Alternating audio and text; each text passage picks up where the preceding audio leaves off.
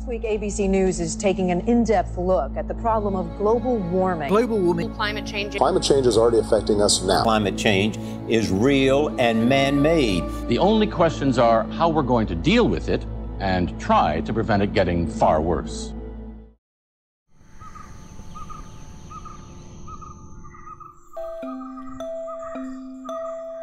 Solar Mobil is Manipal University's official solar car team, and our car is Solar Electric Road Vehicle, that is India's first solar passenger vehicle. My name is Arvind Naik. I'm in my 4th year of engineering. I've been part of the Solar Mobil team since my first year.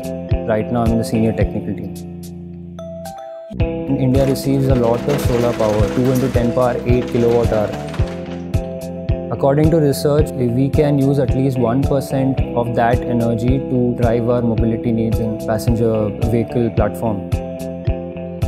We wanted to bring a solar passenger vehicle into the market that does not depend on the fuel prices and is clean for the environment. After designing, the main step towards the completion of the car was the manufacturing stage. I'm Anubrad Gangopadhyay. I joined Solar Mobil in the powertrain segment and went on to lead the manufacturing team. We started with the chassis. Complete chassis was welded in our workshop by our teammates. After that, we had to move towards the manufacturing of the powertrain, which was the main heart of the car. The final and the most important stage of any car is the bodywork.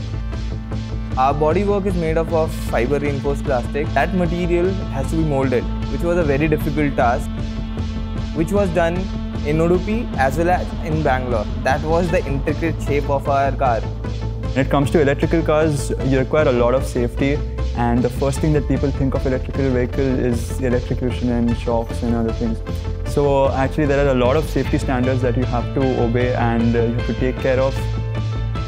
I'm Rishikesh Rao. I joined in my first year under the Autotronics and the EQ subsystem and eventually went to lead the subsystem. There were a lot of parts in this car where we had to actually redesign and come up with new ways because there were no such conventional ideas or protocols that could actually fit our requirements. After a lot of brainstorming, we finally managed to redesign certain aspects of conventional vehicle which would fit a solar vehicle and actually make it perform much better. In January, we faced a big problem, which was that we were supposed to take this car for international competition, but we couldn't because of delays. All the 3 years of effort which had been put in could have gone in vain. I am Amol Grover and I joined Solar Mobil in Structures division, but later went on to lead the mechanical part of the team. To justify all the help and support which we had got from university and the industry, and to fulfill that dream, we finished it in the next 4 months and finally were able to launch the car on 22nd April 2015.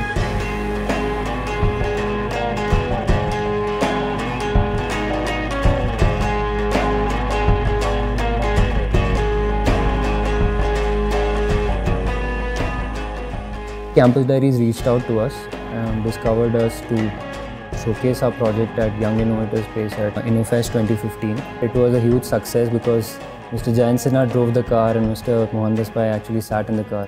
So we got a lot of praise from the industry, so it was a great success. Solar Mobil has completed 2 cars till now. First car was a single-seater car. The second car was a 2-seater passenger car, which was first in India. We wanted to show that as students, we got it to this level. Now, as industries, you should take the next step and bring out this kind of project into the market. So the next team has to improve on this car. We are in a phase of constant improvement. That's what I think defines Solar Mobil. We want to showcase to the world that we are going to bring this to the market. That is the legacy that we are going to leave behind.